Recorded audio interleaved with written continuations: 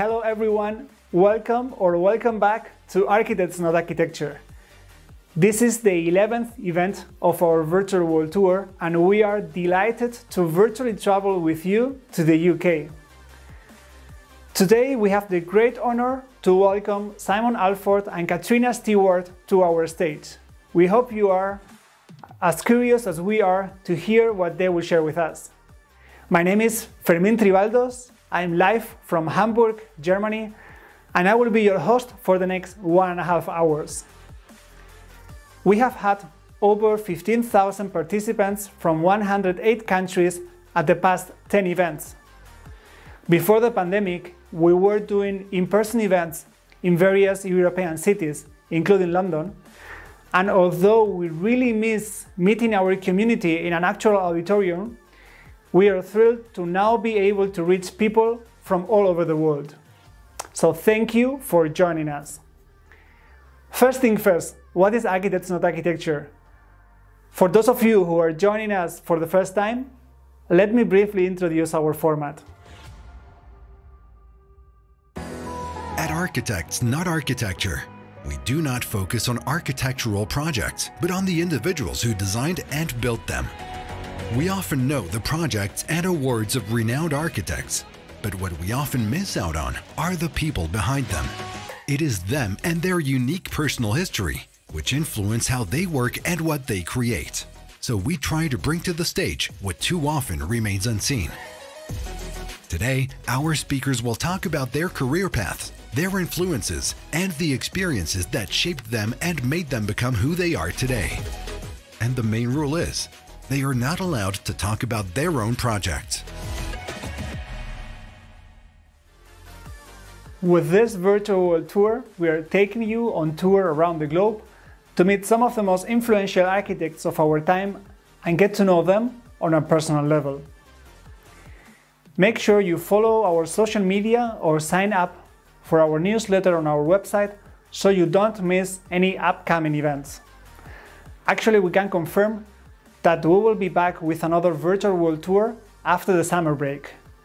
Before that, our next stops will be Mexico and Denmark, but today it's time for United Kingdom.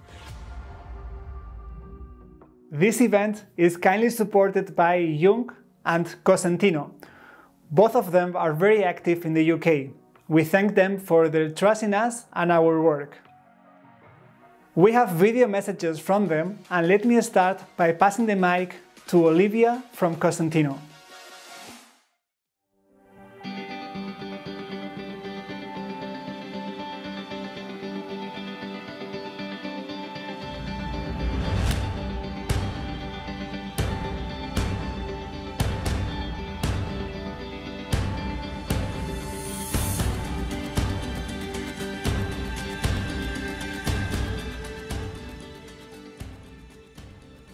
Functionality and beauty, two pillars that together form fantastic architecture and design. Our commercial design centre here in London is based in the heart of Clerkenwell and plays host to architects and designers from across the UK. Designed to be a destination to discover Cosentino's product range and to help demonstrate how our surfaces can be utilised for a wide range of applications. Cosentino is a Spanish, family-owned company located in Almeria that produces and distributes high-value, innovative surfaces. Our most iconic surfaces include Decton, ultra-compact surface, and Silestone, composite quartz. Decton can be used for a number of applications, including facades, kitchen countertops, and bathroom cladding. Decton is a carbon-neutral product for its entire life cycle. This has been achieved through the extraction of the raw materials, the emissions from its production cycle, and those derived from its use. Silestone is low maintenance and offers a high resistance to stains and scratches. 2021 sees Silestone transform into a mineral hybrid surface using a new pioneering technology called Hybrid, which uses 98% recycled water and renewable energy in its manufacturing process.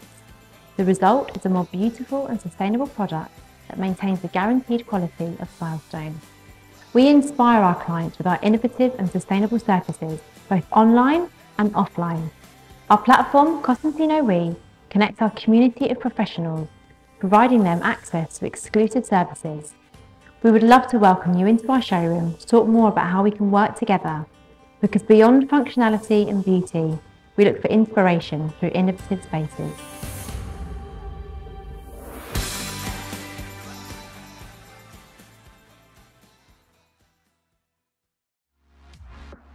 We would also like to mention the support of our media partners, New London Architecture, Design Boom, Arc Daily, Icon, and DScene. Today we are welcoming our speakers Simon Allford and Catrina Stewart, who will join us live from London. Each of them will have 30 minutes on our virtual stage, 20 minutes to give a presentation, followed by a 10-minute interview. After the two talks, we will have a round of discussion where we will ask some of your questions, so make sure you get ready and use the designated box on our website to send in your questions. You will find it on the right side when you scroll down. And that's the plan for today. So before we start, let me pass the mic to our partner, AnA from Jung. What do people talk about when Jung and architecture are mentioned in the same sentence? It's about color, shape and style, about materiality, directions, taste and encounter. Since 2006, Jung has been providing a platform for an in-depth discussion of architectural themes and related social issues. Nationally and internationally, a contemporary form of professional exchange has established itself beyond the usual communication structures. The Jung Architecture Talks are not an expert-only format. This regular event program is synonymous with lively discussions about vibrant topics in architecture and with networking taking place in a pleasant atmosphere.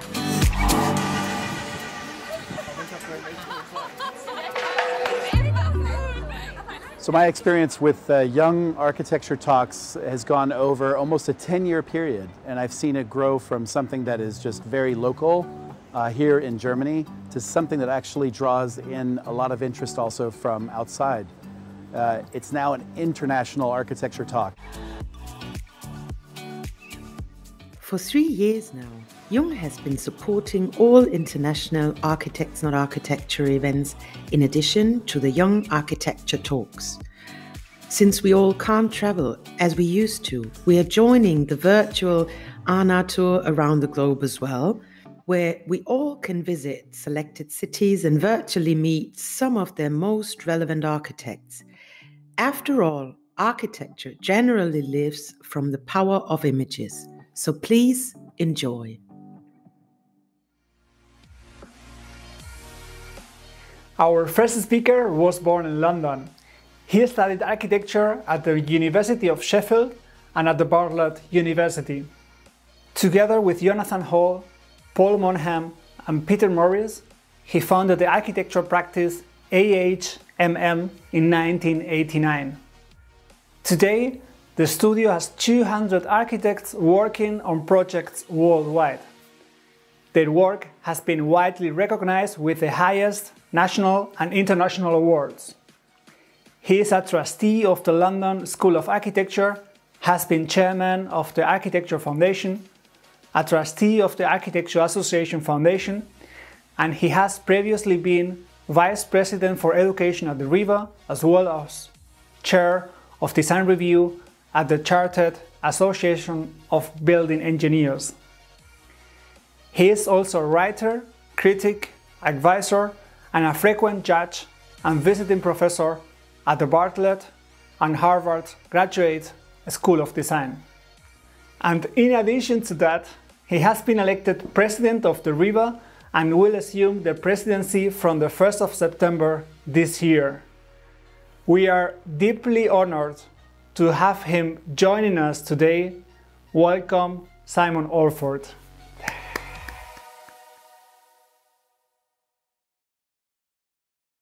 It's a pleasure to be here today and this great initiative, Architects Not Architecture.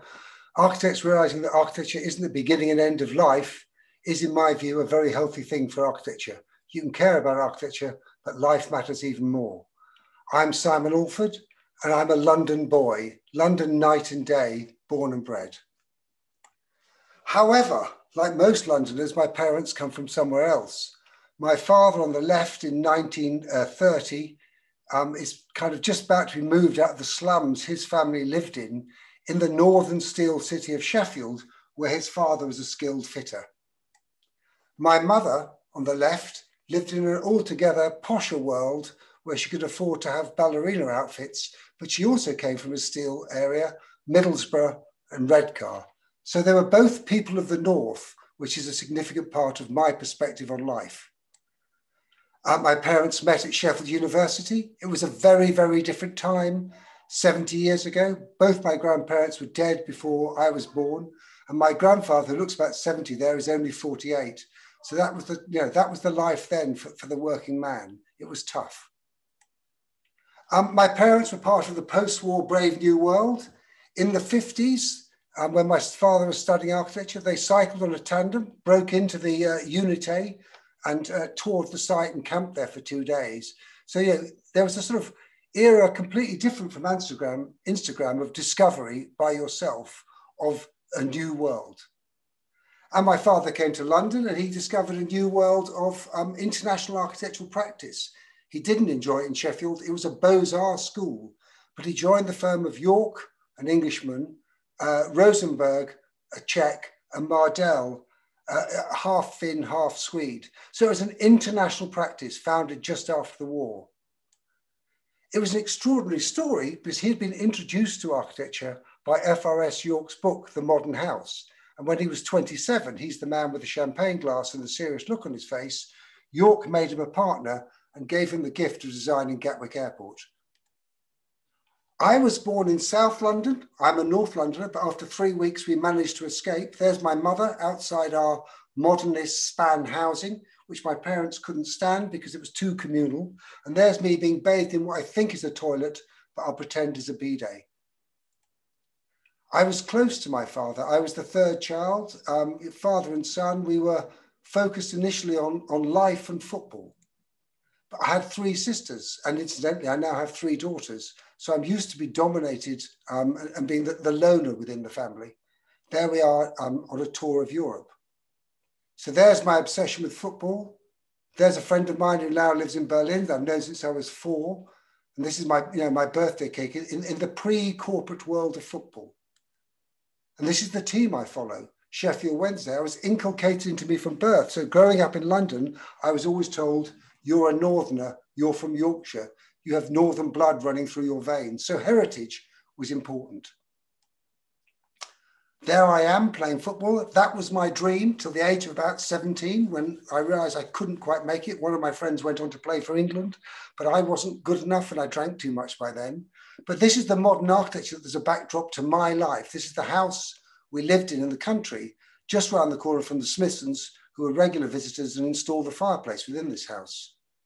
And I had this strange metropolitan existence and then this absurd kind of rural existence.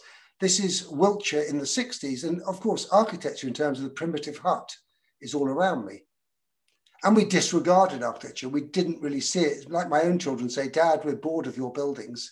Here we are at Stonehenge before it became a monument protected from physical engagement.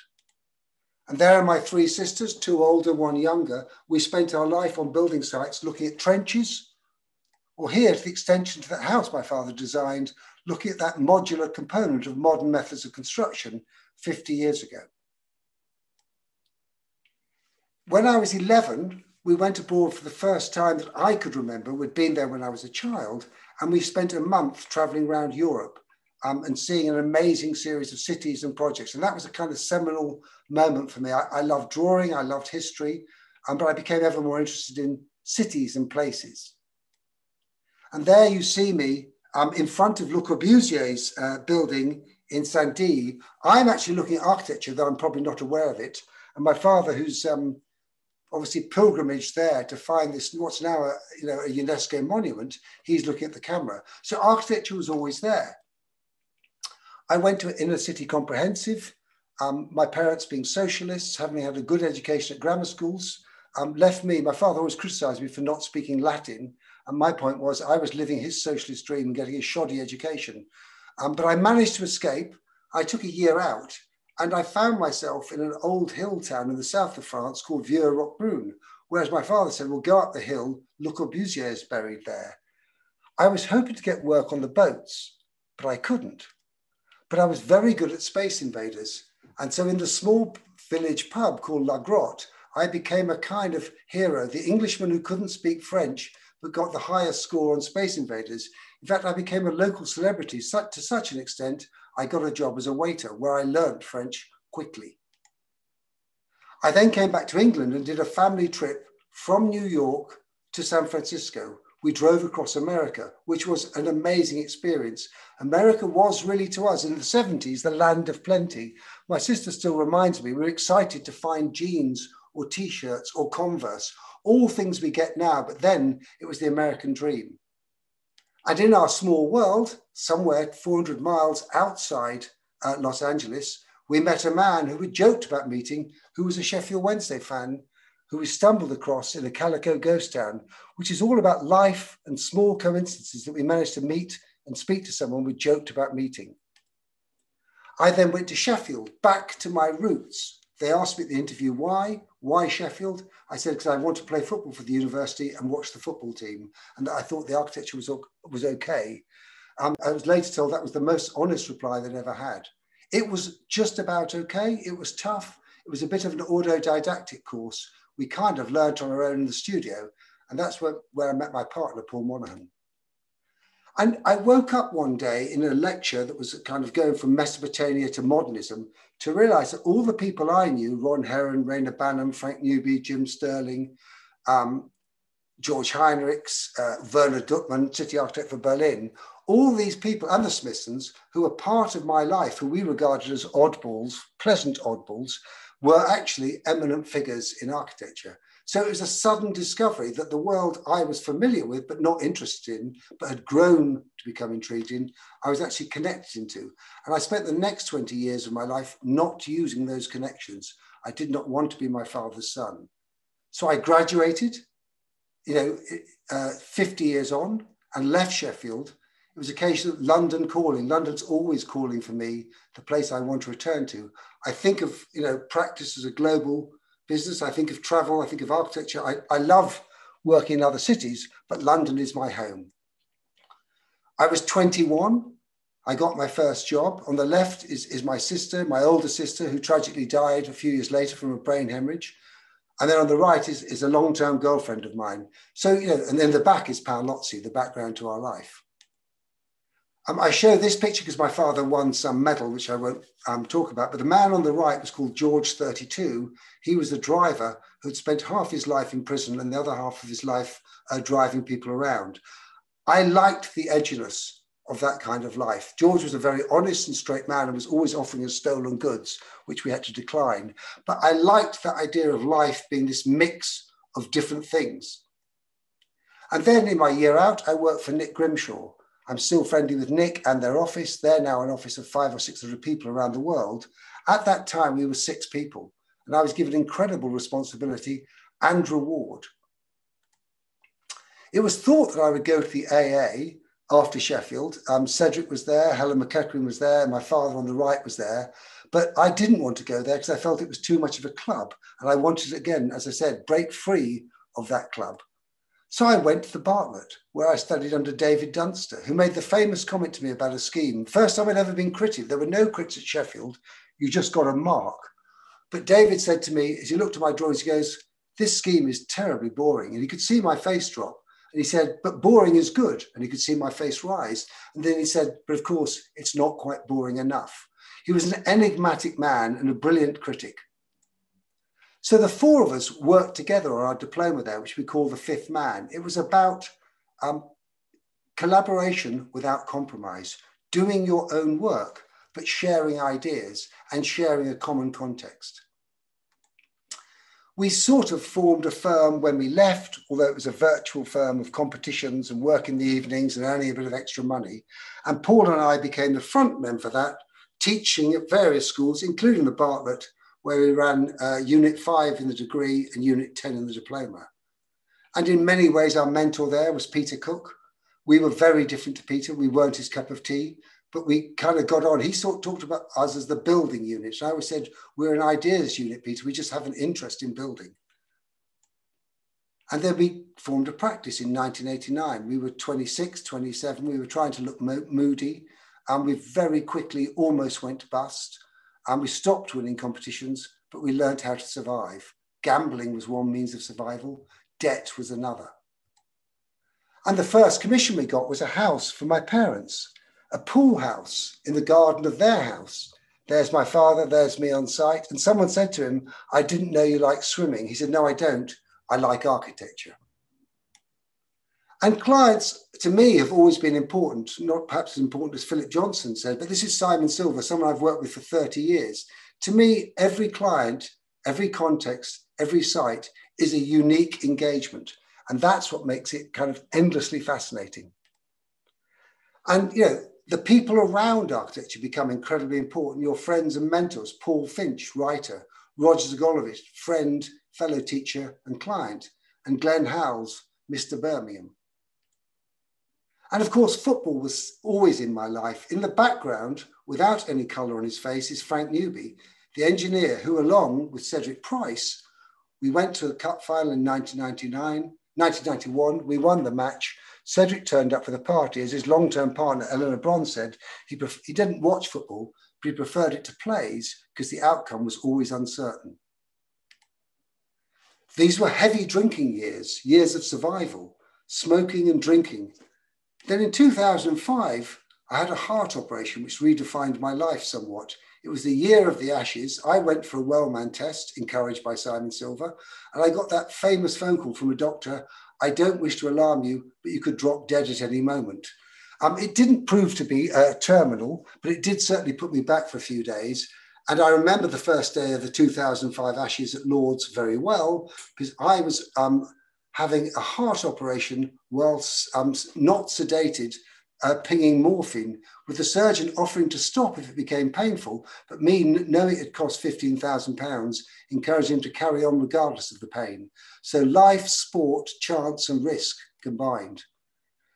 So I still drink, but after those years, I gave up smoking, except where I was with Will Alsop, who I always regard as one of the most generous and visionary characters, generous as a human being, hugely creative, lived a wonderful life to the full. And you couldn't say to Will, I'm off the cigs, so you get a bottle of wine and 20 Benson Hedges at every meeting you went to.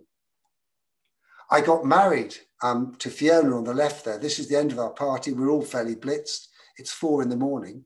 And we went on a strange Route 66 honeymoon where we retraced the journey I'd done when I was 18. And in that strange world of extraordinary coincidences, we opened an office subsequently in Oklahoma because one of my colleagues was there and we thought it was a good, fun thing to do, where we now have 20 people.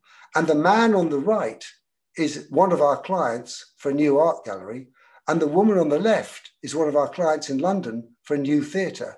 Nika Burns and Max Weisenhofer, they are a partnership. I didn't know either at the time, but there's this strange world of meeting Nika in London and her saying, I've got a partner in Oklahoma called Max. Do you know him?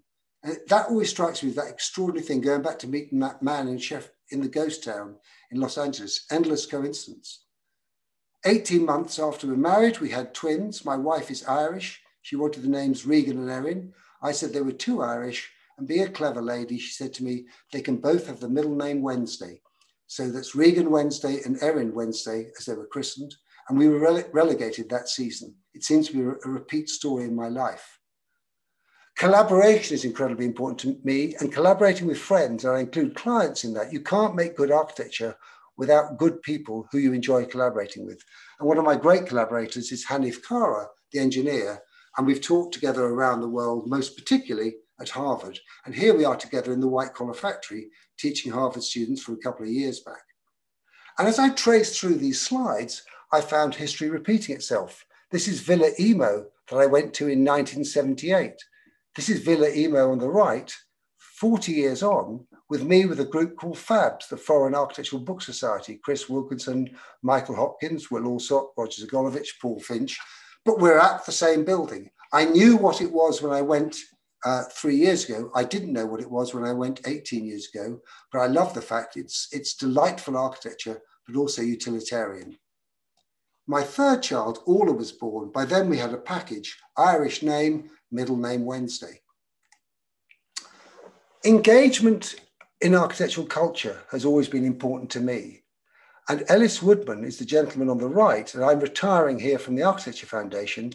Ellis and I and the group worked very hard to save it. And I thought it was a wonderful demonstration of his intellect and generosity in kind of re-engaging London in architectural culture in a place, in a void that I felt had been left by the RIBA.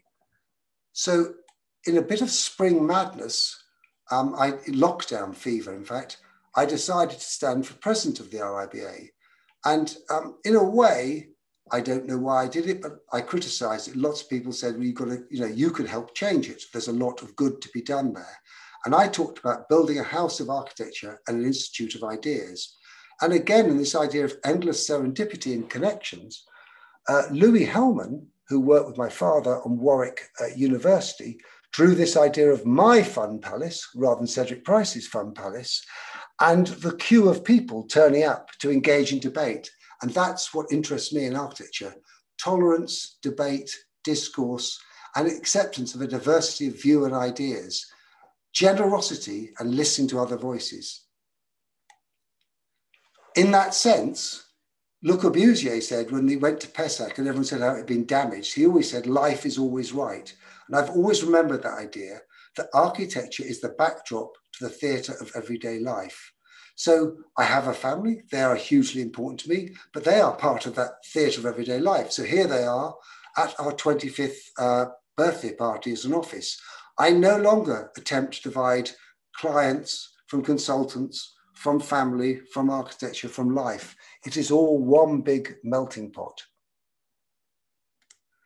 And of course, I like to think history repeats itself. So I repeat my father's journey into architecture. I like to think I've learned his lessons. I don't know if any of my daughters will do that, but this daughter plays for Arsenal reluctantly because she lives in London, but is a massive Sheffield Wednesday fan. And so I like this idea of connections back to your roots, third generation histories. And I've always felt that I can only make architecture for people I like, but it's not always easy. So that particular daughter, when I was having a particularly bad time with an international client who was paying us a lot of money, but being at the very best disrespectful, she tried to cheer me up with a quote my wife had asked her to write, inspired by the film Train Spotters. Choose a life, choose a big family, choose a big fucking television, choose Sheffield Wednesday till you die. I love you, Daddy. So to me, architecture is always the backdrop to the theatre of everyday life. Thank you very much. Wow, thank you. Thank you for the presentation. And 1 minute 30 ahead. That was great timing. It was wonderful to hear that this insightful presentation. Actually, I'm kind of shocked. So much information, so many things to talk about. This really proves how nice it is to talk about all the things done about the projects. There are so many possible topics to discuss with you. I wonder, like right now, we're having so many engagements as right now, president-elect for RIBA, with your practice. How do you manage your time to still have time for other engagements? Time is something you can stretch when you want to stretch it. You know, my mother always says, your father was easing back and you're doing ever more. And I always pointed out, when I was 27, I was designing loft extensions. When he was 27, he was designing an airport. Opportunities come late to architecture. And if you keep yourself alive to the enjoyment of engaging in it, you know, it keeps you going. But I would say for all of us, it's bloody difficult. Let's make no mistake about it. It's wonderful, but if you care about architecture, it's difficult. And what I'm really interested in is how you can kind of balance that with life. Because if you balance it with life, I think you become a better architecture. You make a better architecture, you become a better architect. Yes, it makes sense. With so much responsibility, do you allow yourself to try new things and maybe eventually to fail? I think the importance of failure is quite significant, as long as the failure is not catastrophic. And I always feel I only keep going because I think that our next building should learn from and be better than the last. History will judge that. But to me, innovation through iteration and confidence and making brave decisions and building relationships is the way a practice can move forward. So across 5 projects, you can make a huge difference. If you do it across one project, the chances of failure are greater, but you can make iterative progress. And yes, to me, if we're not progressing, if the future isn't more exciting than the past, then we failed. What of all that you have achieved makes you most proud? It has been a long journey, and I don't tend to look back. I think there's a rose-tinted spectacles. I tend to look forward. I suppose the idea that we've gone from being 4 people to having a large office that's become an employee ownership trust. We don't own it. It has a certain continuity potential, the extraordinary talent that goes through that office, some of which leaves, which we also welcome. So I think we've built a collegiate practice where people can live their life and push their architecture. And to me, it's that engagement with a talented cohort and still being relevant to it. Now that you are running, I have 2 questions regarding that. Now that you are running the 4th largest practice in the UK, how do you measure success? I only measure it in terms of architecture. So to me, it's not how big it is, or the projects, it's not how big they are. The smallest project I'm doing is £1 million. The biggest is £1 billion. To me, it's all the same measure. It's the same idea about architecture. It's the same idea of uncertainty. Your point about taking risks. To me, it's always an adventure. And having a rubbish first 5 years was great because I never underestimate an opportunity. Looking at someone's house, looking at someone's, advising people on the possibilities of architecture is still something that I do for fun. It's not always fun, but that's the main idea. So to me, it's an ongoing journey, always. Never look regarding back. Fun, so your stories from those days, from your beginnings, so much, you said hard drinking. Did you have more fun back those days, or are you enjoying the practice of being an architect even more today? It's better now, because in those days we worried every day about going bust. Yeah, that's the money strain was immense. The architecture strain was significant. We never want to be comfortable. We never want to be cozy. We want to be collaborative without compromise. So we run our own projects, Paul and I, but we are incredibly close friends and colleagues and share ideas and influences. But to me, now and the future's got to be better. And if it isn't, we've got to make it better. So I have rose-tinted glasses. I don't look back at the past as, it was fun. I'm glad we lived it that way. But it wasn't always fun. My sister died when she was 35 of a brain tumor. And that makes you realize how lucky you are. Even when that client was driving me mad and my daughter wrote me that note, to me, I always think, what would she give for my problems? Just to be alive, to enjoy life. So, and then my 2005 heart op gave me the same focus. Don't worry about your problems, because they can be blown away by something that you couldn't even think about.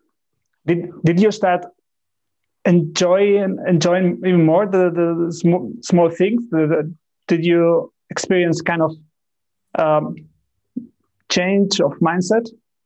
I like complex problems. So to me, big projects, urban projects, unlocking whole pieces of city with an architectural act is even more satisfying than designing, a beautiful object house. I'd rather be designing a huge hospital with all its problems, which I'm not designing because I can't get on the lists, but I'd rather be designing a huge hospital than an art gallery. I'm more interested in trying to make the everyday buildings super delightful than to do the fun bits. We've done art galleries, I'm doing one, they're lovely projects, but to me, it's the nitty gritty, grainy, dirty stuff that's interesting, where architecture actually has a positive effect. And the kind of razzle-dazzle projects, which I'm happy to have one or two going, but I'm loving doing a theatre with Nika Burns, and it would be amazing. But I'm just as much enjoying doing, 1,000 affordable homes and unlocking a chunk of London. So you enjoy being that car driver, having that background and without the corruption and the prison sentence. Yes, yeah. I'll give that bit a miss.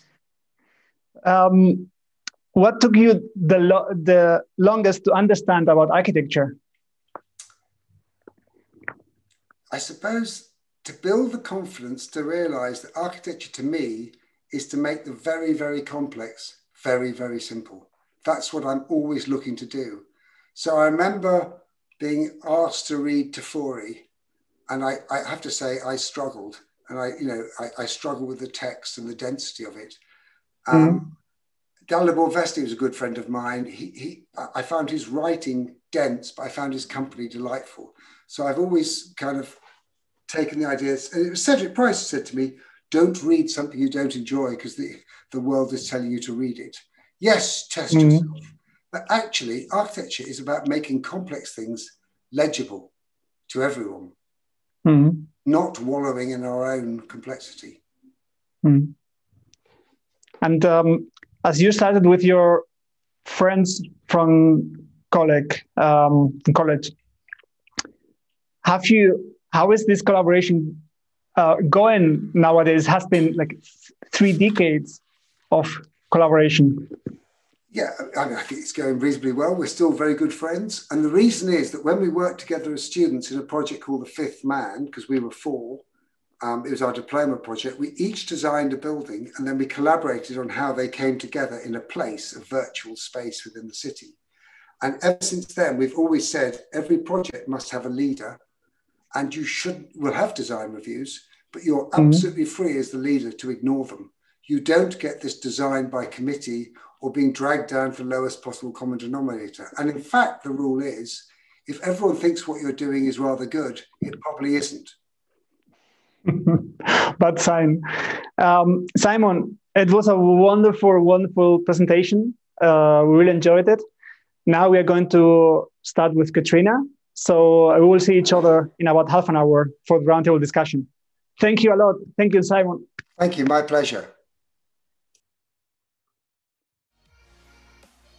Before we welcome our second speaker, I want you to do something. I want you to pick up your phone, okay? Open Instagram and search Architects Not Architecture, or simply scan this code, Architects Not Architecture. Great, found it.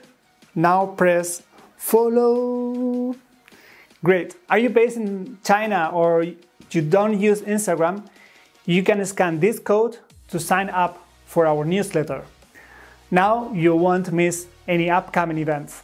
Thank you for supporting us. Our second speaker was born into a British family in Italy. She studied architecture at the Bartlett School of Architecture in London. In 2013, she co-founded, together with Hugh McEwan, Office S&M, an award-winning architecture practice working with a 50-50 split of public and private clients. As a recognized leader in her field, She has been appointed Design Council expert, advising the government and local authorities. She is an external examiner at Arts University Bournemouth and has lectured internationally, including at the Royal Academy of Arts, the Victoria and Albert Museum, University College London, and Cambridge University. Their achievements to date include winning the Building Design's Young Architect of the Year award in 2020, the inclusion in the Architects Journal's 40 Under 40 also in 2020, and the recognition as Rising Star by River Journal in 2019. In addition to that, the practice will feature in the Architecture Foundation's New Architects 4 to be published in 2021. And probably the most important distinction, she is the youngest speaker at Architects Not Architecture so far. We are delighted to welcome her to our virtual stage. Welcome, Catrina Stewart.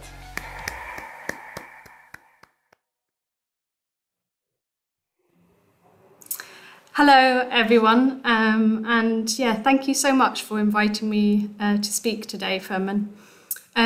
So today I wanted to talk about my journey into architecture. Like many architects, my journey has not been linear, and I really believe that taking this indirect route and working within other disciplines has allowed me to produce better work today. So I'm going to start with my parents. They were both born in Scotland and they grew up in Edinburgh. They met when they were really young, when they were 18, and soon after, when they went on a trip to Tuscany, they discovered this tiny little village called Sasetta. And they loved it so much that they decided to never leave. In fact, they still live there now, 40 years later. So Sasetta is a tiny little village. It's perched on the edge of a cliff with a population of 500. I was their firstborn. I was one of three with two younger brothers. And this is the village where I grew up. It was a very intimate community, and my school, in my school there were 3 kids in my class and 12 children in the whole school. I lived a life that was really quite different from the life I live in London today. So in the village we were surrounded by craftspeople, makers, blacksmiths, carpenters and builders. In fact, every trade that you can imagine existed in this small village. And I think this had a huge influence on my parents. My parents had originally actually intended to farm the small plot of land that they had, but soon discovered that the 400-year-old giant oak tree in the middle of the field was sapping all the nutrients from the land, leaving none for growing vegetables. So failing this, when I was born, they decided to start making toys, and initially these were just for me, but this soon developed into a passion and eventually a business. And here I am on my dad's lap while they're making hundreds of ducks. They sold these toys at craft markets and shops. I remember they would spend endless hours and days designing new toys, coming up with new ideas that they would test and build in the workshop. And here is my dad with my little brother at one of the first markets that they ever did, exhibiting their toys. I spent my whole childhood in the workshop, working with wood, designing and prototyping toys. All of the toys were designed to have movement and to have an element of surprise and discovery to them. I loved the immediacy of them and how they brought joy to children and adults alike. And of course, I always knew what I was going to get for Christmas that year. I remember the first time I visited Nicky de St. Phal's Tarot Garden. It's perched on a hill in the middle of Tuscany. Niki de Saint Phal was a French-American artist who was one day passing through this area and found this site and this small plot of land at the top of this hill, which she decided to develop into a tarot garden in the 1970s, and decided that she would spend the rest of her life working on this tarot garden, building these structures. Every building and structure here is built by Niki and by her friends over a period of 30 years. And in fact, they're still working on it today. I return most years, and each time I discover new things about the place. Every space has a narrative woven into it, all designed by Niki and built by her and her friends.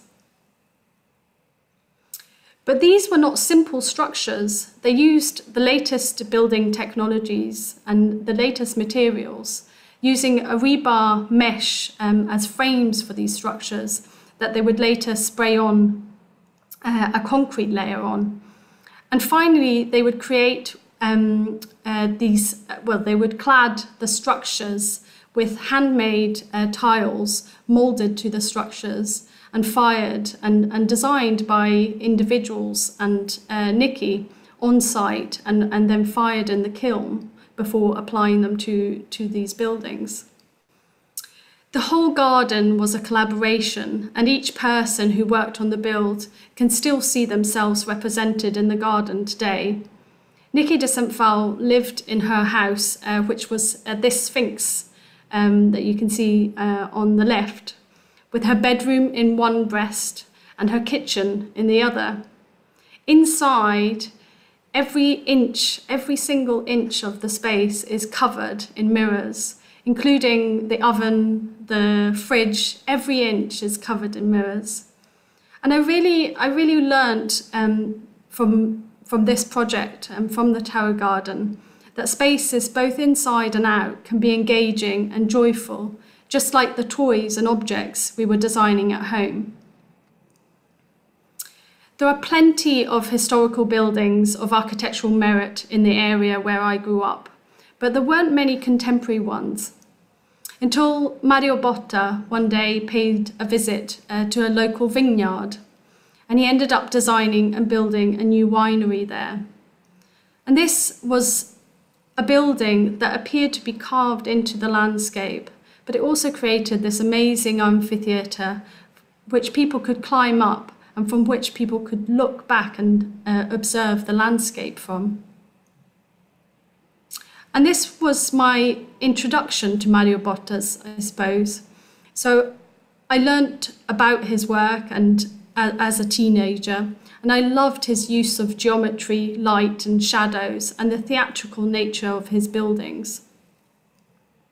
I also grew up in the 1980s and 90s, so I was heavily influenced by the Italian radical movement. Amongst these was Memphis, a group who advocated a departure from the past, proposing radical new ways of living. Their visions represented an overt break from the austerity that characterized the immediate post-war years in Italy.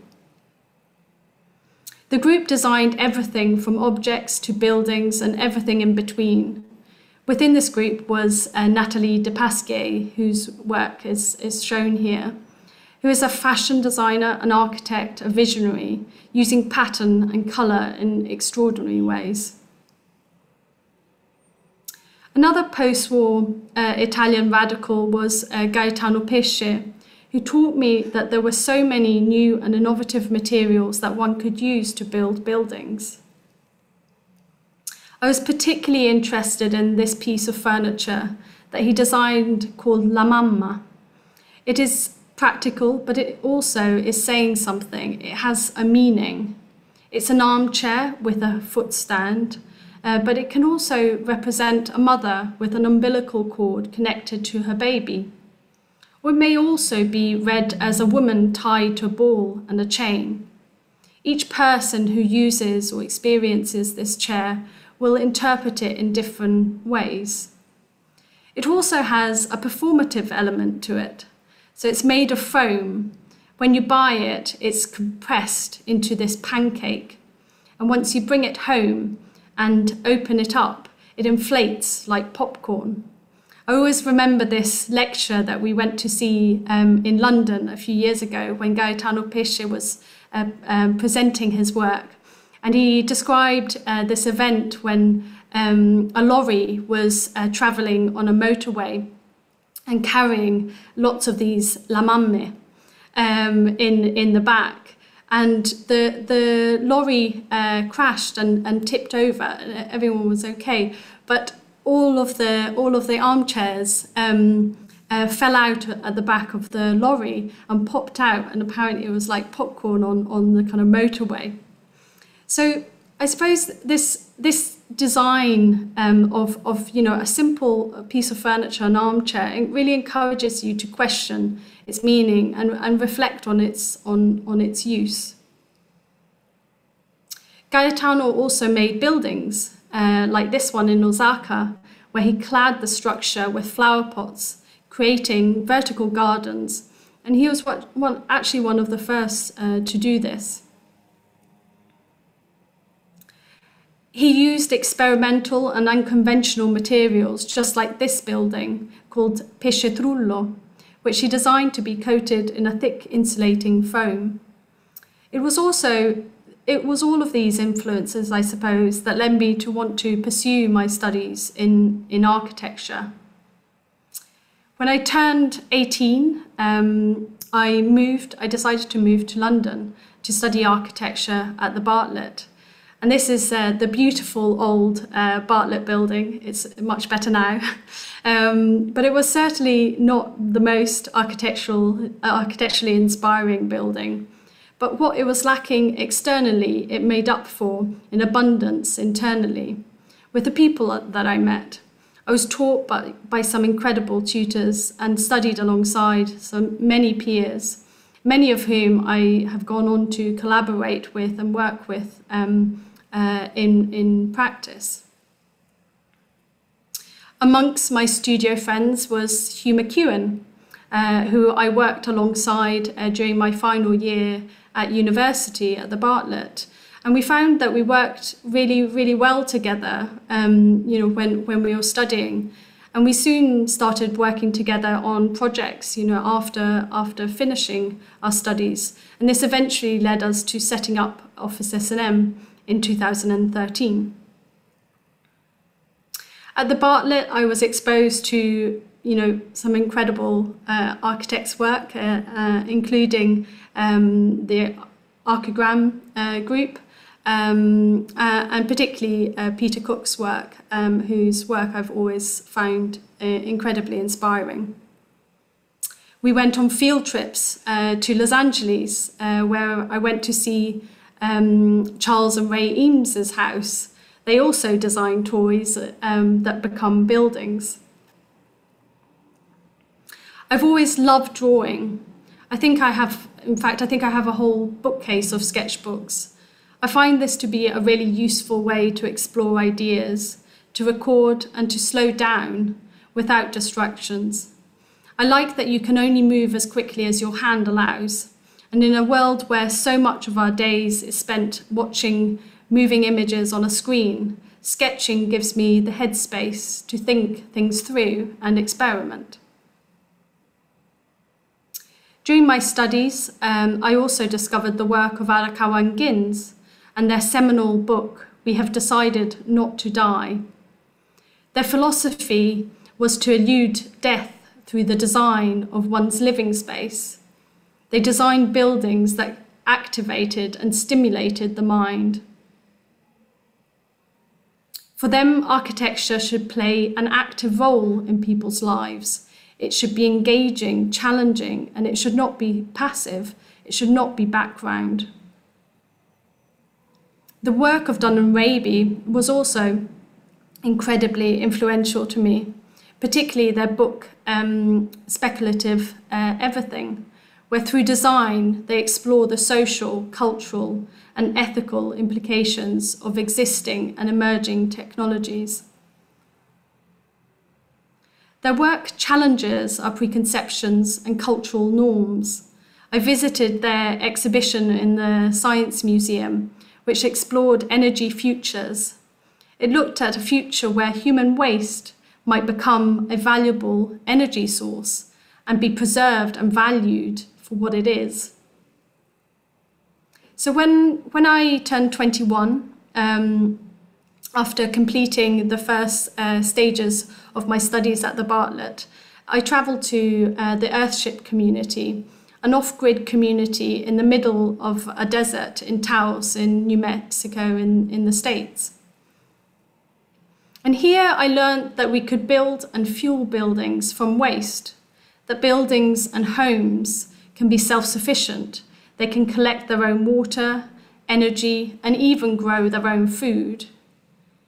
Here, just like Dunn and Raby speculated, human waste is also used as a fertilizer to grow food, to serve dinner in the evenings.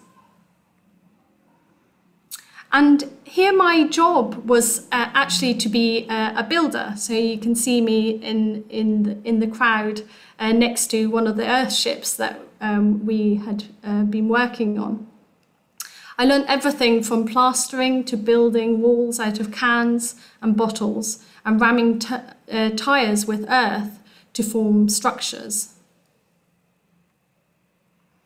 I discovered how you can alter weather conditions in a building by carefully considering every aspect of the build. Here they have been able to grow a banana tree and plants and all sorts of vegetables in an Earthship in the middle of a desert, where on the outside you can't see a tree for miles and miles. And I've always been interested in design and play, and this has included the digital realm as well as the physical, and particularly computer games. I'm fascinated by these worlds and how architecture is designed within these environments, where scale and gravity don't exist. I'm particularly interested in indie games, which push the boundaries of what digital games can be. So here, Monument Valley, for example, was one of my favourite games to play and incredibly kind of influential for me. And when I first finished my studies in 2011, I started exploring the possibility of developing some of the work I had done during my university years into an animation or game.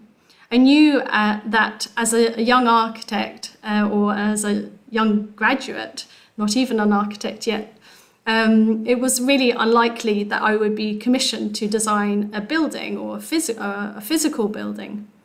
But perhaps I could build in the digital realm and people would still be able to experience these spaces.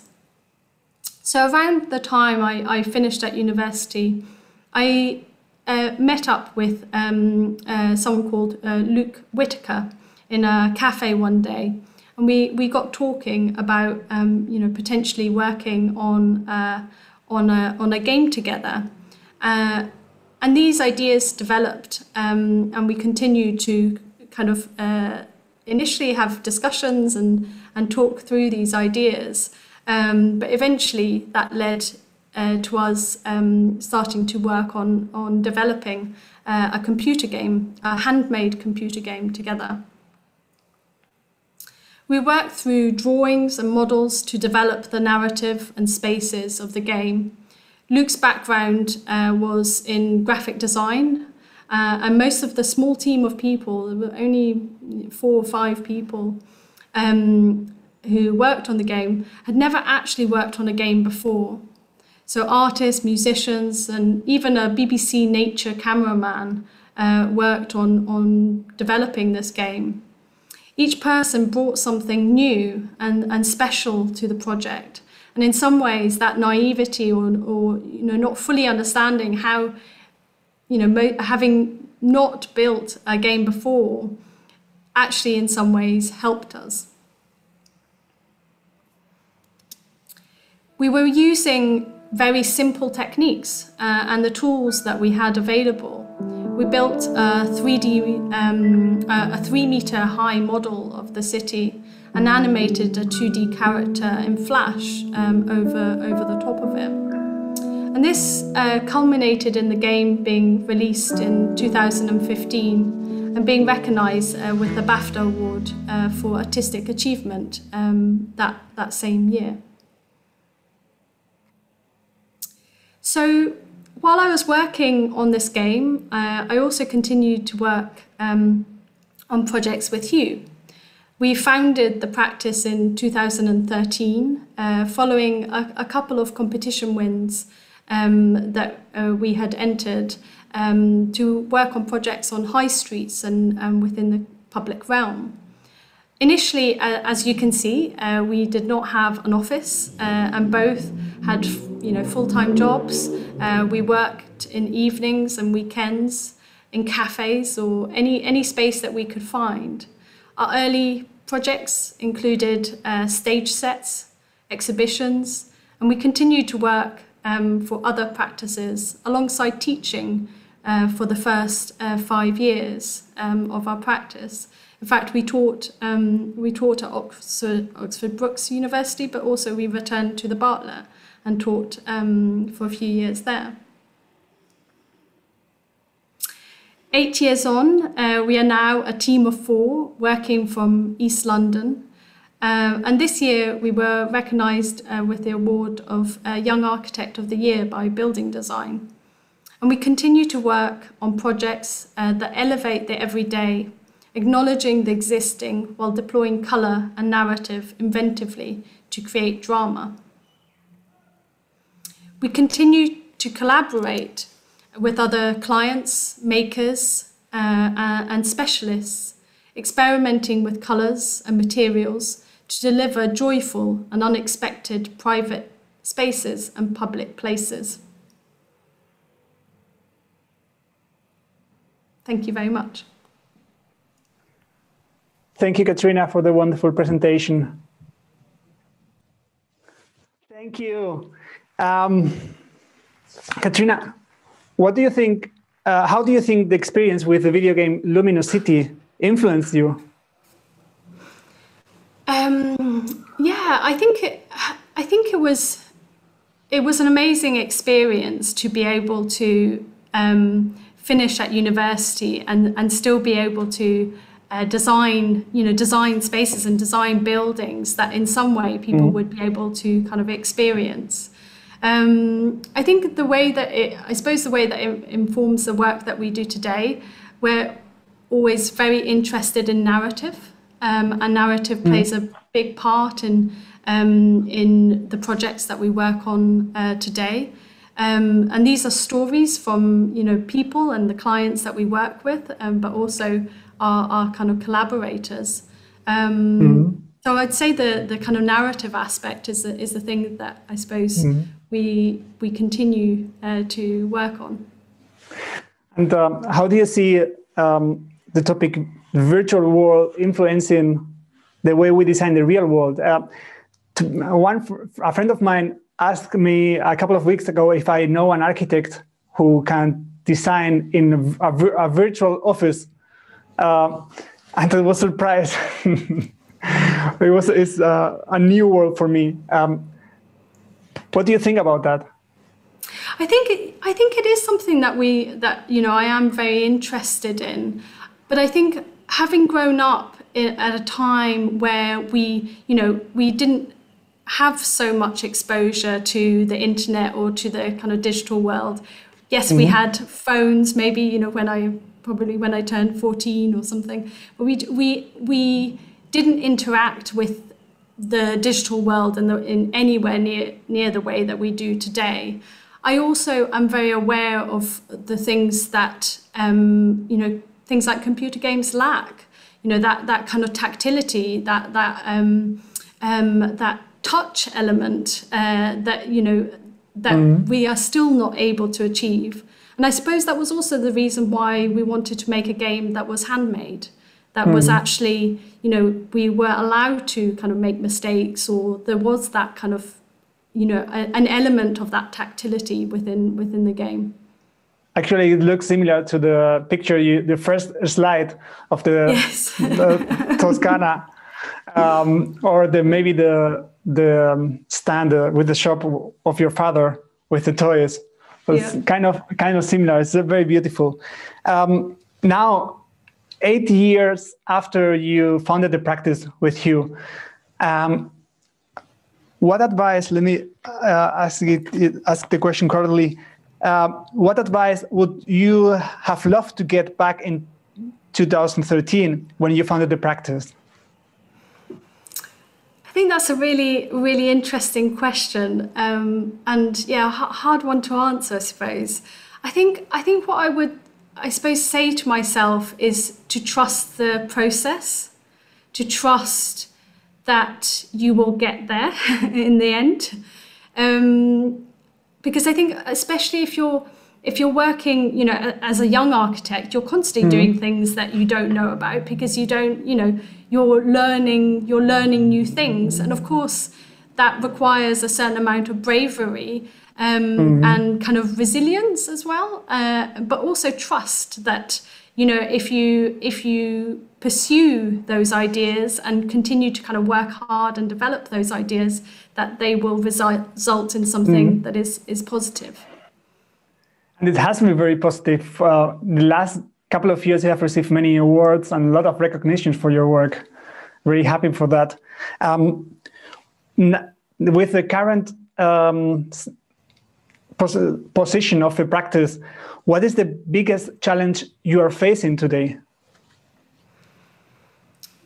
That's a good question. I think in the environment that we're in, I suppose every practice will have new challenges. I think it is always, I suppose, to continue to do the work that you like to do, that you continue to build and kind of make spaces that are beneficial, I suppose, to the world.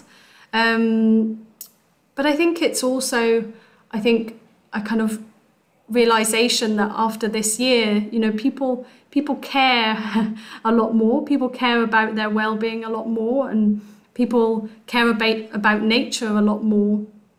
And I suppose, you know, I think that's a really positive thing, and will make the world a kind of better place for it. And what motivates you the most about the future? I think the fact that, you know, the world has to change, that things need to change. I think we've all got to a place now where, you know, if things don't change, then you know, where it's going to end badly. And I think the fact that also there's a real kind of focus on people's well-being as well. And, you know, as architects, we are completely, you know, we design spaces, and people's well-being is completely affected by the spaces that we design. So I think it's this change and I suppose repositioning of priorities that I think is really positive. For that, it's really nice that we are having today two different backgrounds coming together. What if we start the roundtable discussion with Simon, and we welcome him for the roundtable discussion? So, Simon, can you join us? Thank you for joining us. That topic about the future, I think we were, Catrina, talking before we went live about that, regarding a possible question for Simon. Catrina, do you want to formulate? Do you want to ask that question we talked before we started? Yeah. I suppose my question would be, and obviously your practice is one of the best known practices in the UK, and you've had 30 years of developing your practice through the projects that you're doing. I suppose my question is, what do you want for the next 20 years? Now that you're an established practice, what do you see the future of the practice being?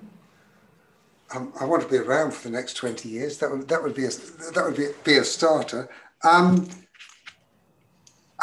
I think, listen, you talk very clearly about the world resetting. And in the very early days of our practice, we were working with the likes of Patrick Bellier and Atelier 10 and exploring kind of low energy, sort of autonomous house like the one Alex Pike, who I knew as a kid, developed at Cambridge. So we were at the kind of beginning of industrial scale exploration of low energy, not so much carbon, but low energy use of resources. And I kind of think we've entered a new era. The world has entered a new era that you spoke about, where we value things differently, and the acceptance of our responsibility is now clear, accepted by ourselves, demanded upon us by society, accepted and embraced by clients. So I think that is a reset that's incredibly exciting. And in a way, to me, it's a whole new chapter.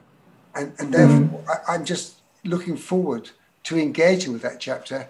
Yes, we're a mature office, but it's full of many people who have a lot less experience than you. So it's that idea about age and experience allied to kind of questioning youth, and then developing and testing how our architecture gets transformed by this challenge, how we discover what a low carbon architectural future looks like. And by that I mean the environment, how we live, how we think about buildings. I think as long, you start with an Italian hill town, to me buildings are long-term assets. For 10 years I've talked about theatre, stage set and props, and always said use is the thing that evolves and changes. Architecture is kind of permanent. Can it be generous enough, and as you've shown, celebratory enough to make life want to keep it? And that's the interesting thing to me for the future. How do we make buildings and environments that will allow future generations to love them? Because if they don't love them, they won't keep them. We will have failed. So I think that's the future to me. It's one we all face. That's a nice answer. Thank you, Catrina, for the question. Simon, do you have a question maybe for Catrina? Yeah, I mean, look, I thought yours, one is an observation. I thought there was an extraordinary journey, personal journey, which highlights to me that architecture education is currently too focused in schools and could be more out in life. I think you're working in your workshop, and education is wonderful, but let's allow it to spread out over our careers and not compress it all at the beginning for financial reasons, but also cultural reasons. That engagement you've had with making as well as drawing, virtually and physically, in New Mexico, etc., that seems to me to define the wonderful trajectory of your practice. I mean, what I'd like to think is over the next 10 years, as you flourish, you can scale up and help invent new processes of working to allow you to remain engaged with workers, with makers, but actually scale up to take that architecture into bigger projects. That, I think, is a wonderful challenge for you. I'm pretty certain you have the resilience to do it. But I would sort of hope you don't become the most wonderfully celebrated art practice of miniature form, but actually, your public practice grows and your involvement in bigger scale projects grows. Because I think that is where the future lies, to sort of shake up architecture. But I don't know whether that appeals to you or not. Yes, no, I think it definitely does. I mean, I suppose we've always kept a kind of 50-50 split between working on, with private clients and working with public clients. And I think that range of kind of projects, I think, is something that we will always want to continue with. Especially as you learn so much, with each project that you kind of start. But yeah, I think that's something that it will be a kind of challenge ahead. But I think we've already started, going on that journey. And I suppose it's about kind of working with people and collaborating and I suppose nurturing those relationships in order to create buildings and spaces, I suppose. Actually, no Catrina, doubt you have the resilience to do it, as well as obviously the talent. we have a couple of questions for you both. One of them is for Catrina regarding also how do you design, how do you do it with your clients. The question from the audience is, do you find much resistance from planners to your colorful designs proposals regarding resilience? I think we often get this question. And in some ways, it always kind of surprises me. And obviously, you know, the work that we do is, you know, maybe appears to be slightly kind of different, but it does come from a really careful analysis of, you know, of a place, of the history of a place, but also of, you know, working with clients and kind of developing those ideas. So I think, you know, with planners, you know, every planning officer is different, but I think we always engage with, you know, in a conversation really early on. So we always make it really clear what that kind of process and that thought process is, and that, you know, our buildings are incredibly contextual, but may not appear to be contextual if you kind of see it in an image, I suppose. That's very nice. Simon, there's a question from the audience, which is very serious. Any lifelong goals of designing Sheffield Stadium? I did once have a conversation with a man in the pub about doing the oldest football club in the world, Sheffield. It didn't go anywhere. No, I think architecture's best kept out of football stadiums. In fact, in the low carbon world, it's the recycling of the grand old stadiums that we should be doing, not pulling them down for the new characterless tin ones. So I think there's a kind of low carbon story about heritage that we need to build upon. Okay. There is also a question for you, Simon, regarding what would your advice be to people starting up now and trying to shake things up in similar way when you didn't want to be associated with your father's work? I think you have to do what you believe in. I mean, you know, as you know, Catrina's just said, you have a way of seeing the world. You can't become a mirror to everyone else. You bring your personality to the situation as a designer and as a person. But you do then have to engage with the physical place, the moment in time, and the people who have commissioned you. And therefore, clients, public and private sector, you know, are the same. They're incredibly important generators of how you can respond, how free you can be, how much they can constrain you. Will they champion your thinking?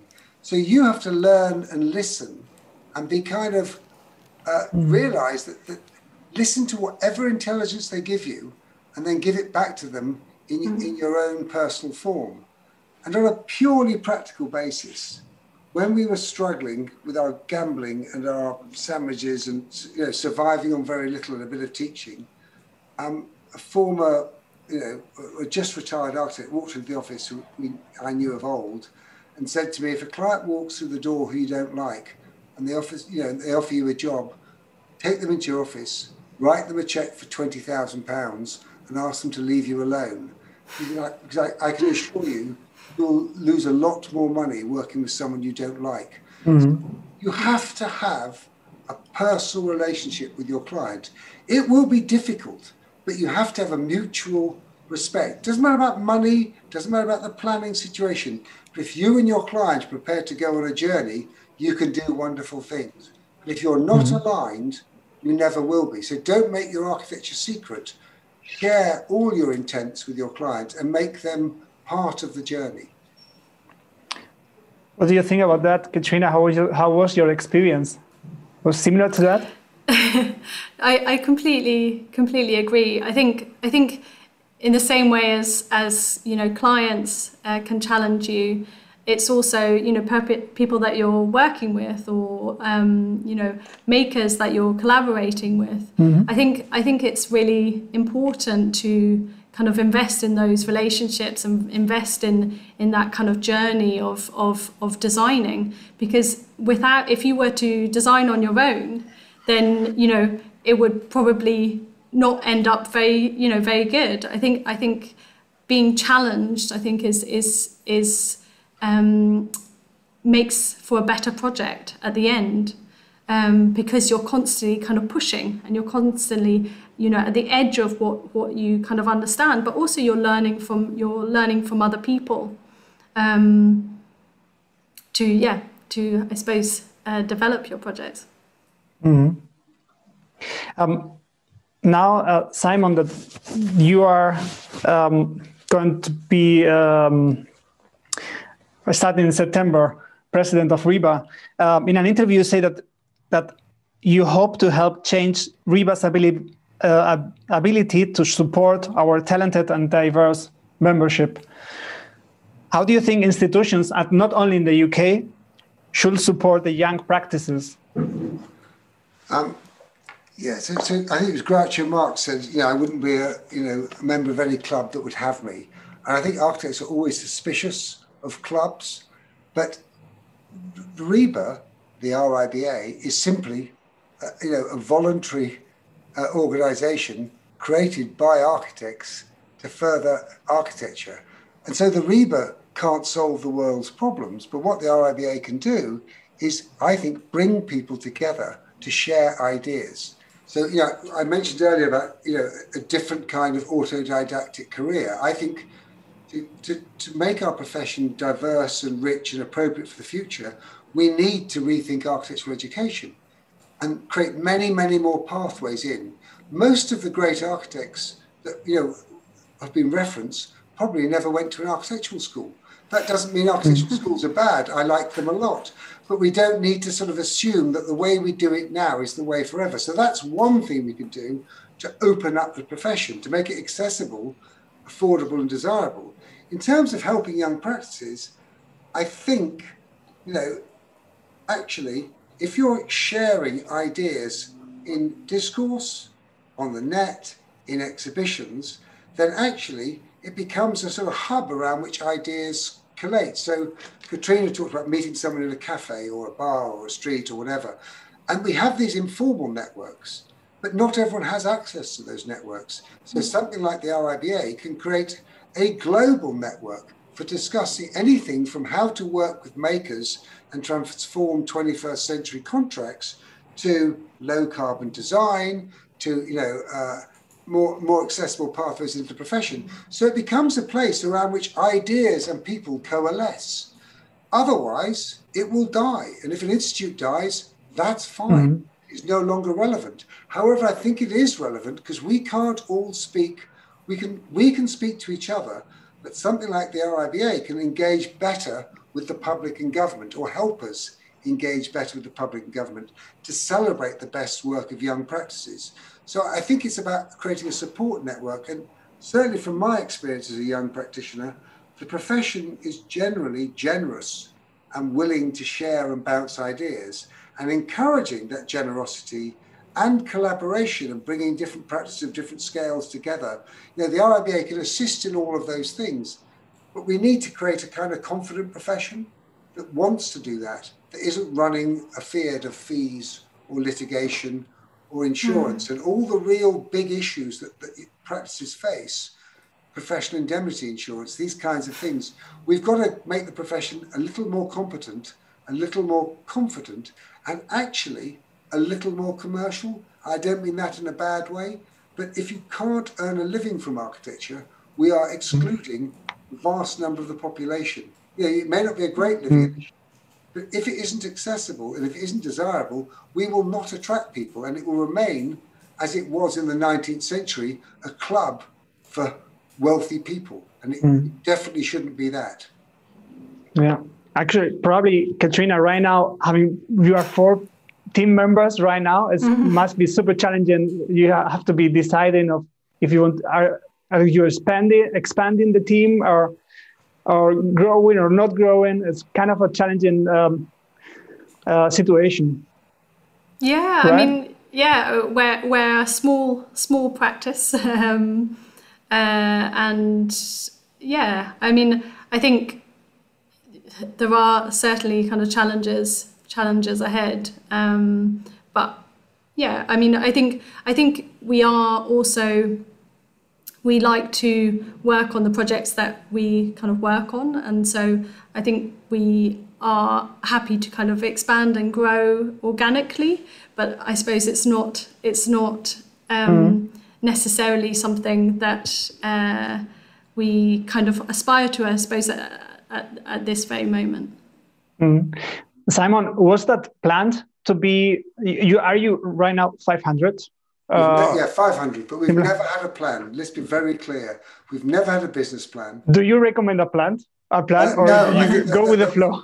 Go with the flow. I mean, put some basic systems in place, like try and get some money in the bank and make, I mean, look, basically good designers go bust, as well as bad designers. And so have a simple financial model that allows you to draw a living and survive and have a little bit of cash in the bank for when people default on paying you or delay. I mean, it's very basic stuff. We never had a plan. We were 4 people for 5 years. And we slowly grew. We took on 2 students of ours, Susie LeGood, Kerry Davis, who are now directors, who've been with us 30 years. 1 left and came back. But that was also good. Our view is if you want to leave and go somewhere else, that's wonderful. Yeah. If you want to come back, when you've done whatever you want to do, that's wonderful too. So we never had a plan. We used to worry about size. We don't want it to be more than 10 or 15 or 20. And then we just decided it should be, as long as we're doing the projects that we think are worth doing, then size doesn't matter. And at the moment, we will shrink, hopefully just by natural wastage, where people decide they want to go and live somewhere else or become illustrators or have a sabbatical. So, we're quite happy to shrink. Growth and numbers have never been an issue to us. Yeah, that's interesting. Catrina's plan is enjoy doing what they're doing as well as they can. And if more people who are like-minded want to commission them, don't be afraid to take on more colleagues. But I'm sure you're not. I'm sure you're more than open to that. I'm sure you've got a network of people that you can, draw upon. And also, as you said, collaborate with. You can create a network of, friendly practices. We have a question also from the audience asking, that will be maybe for Catrina, I think for both of us, for both of you. If someone has a passion for design and architecture, but realized this passion later in life, do you think it's too late to start a career in architecture? Catrina, you are the youngest speaker at Architects and Architecture so far. What do you think about that? I mean, I think it also, I think the work that you've done in other disciplines will inform the work that you do in architecture.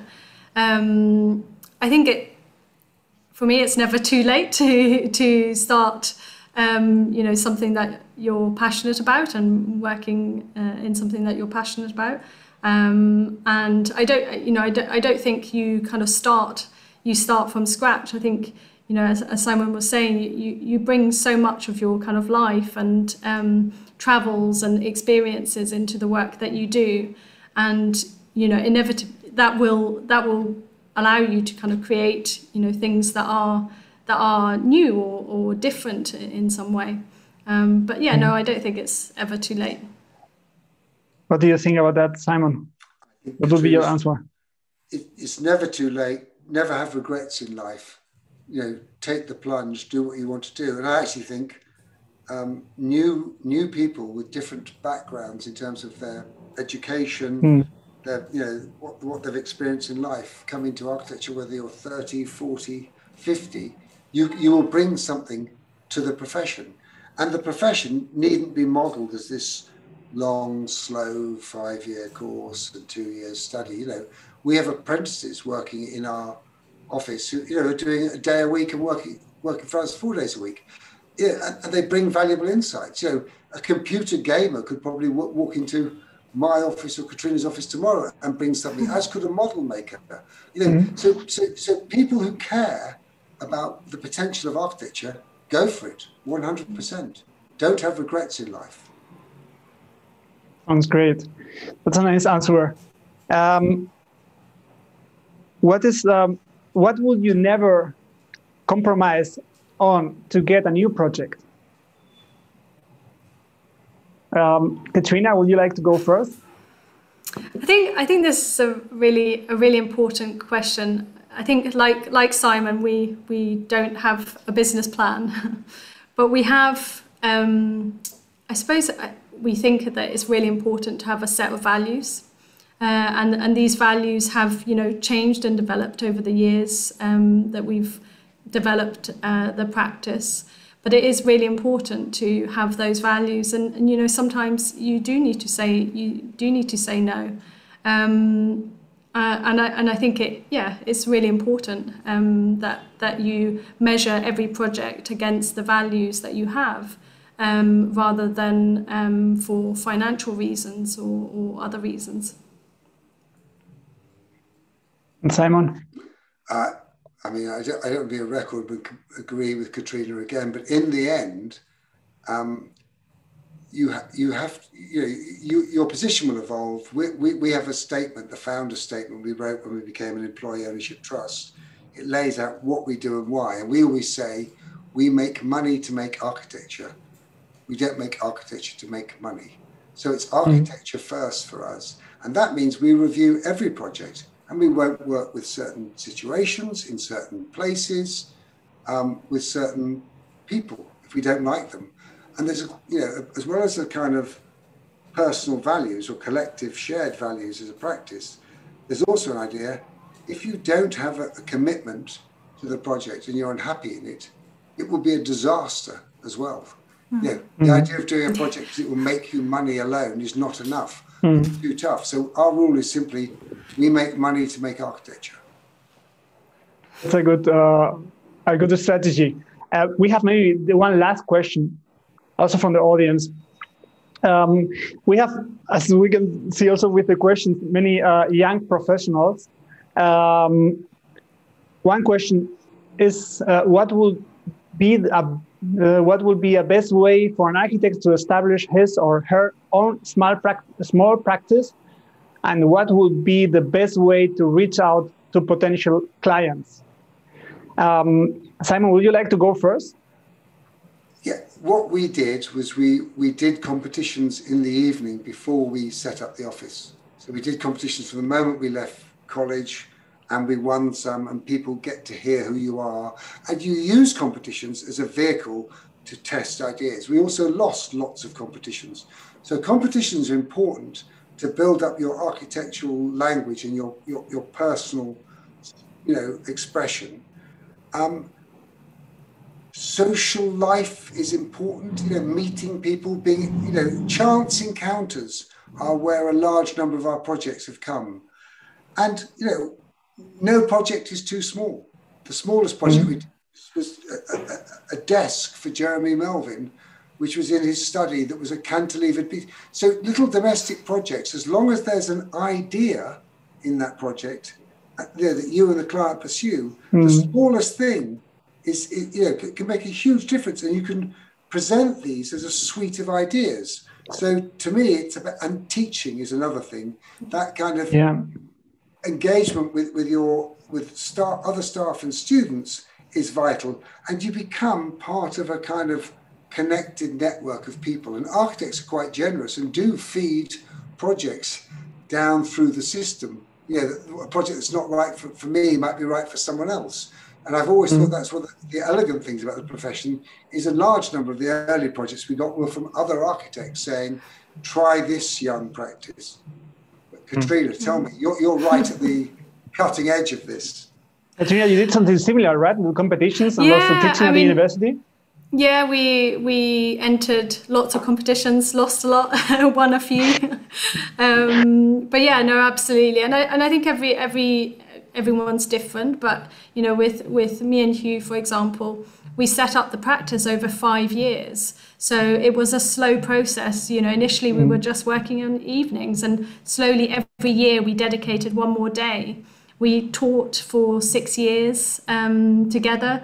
And you know, in that way, it also felt like the projects that we were taking on were not a huge risk to us financially, because we were supported in other ways through teaching or, you know, the other work that we were doing.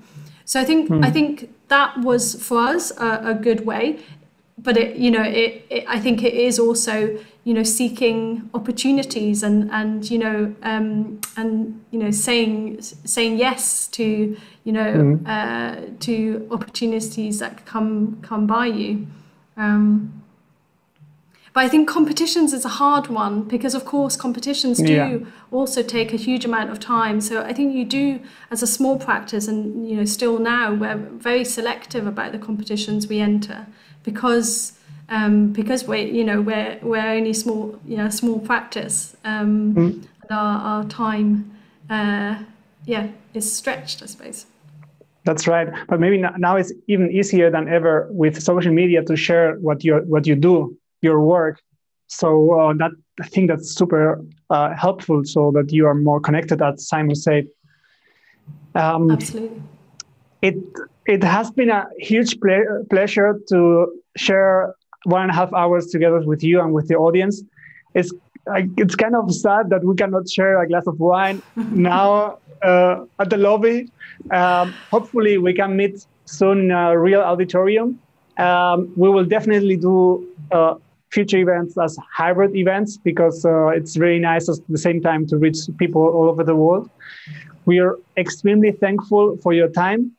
It was super interesting. I would like also to thank our partners, Jung and Cosentino, and also your team, especially Simon, your team helping with the coordination of the talk. It has been a huge pleasure, and I'm happy, but I'm a bit sad at the same time. Thank you a lot for your time. Hope you have a nice evening. Thank you so much. Thank you so much.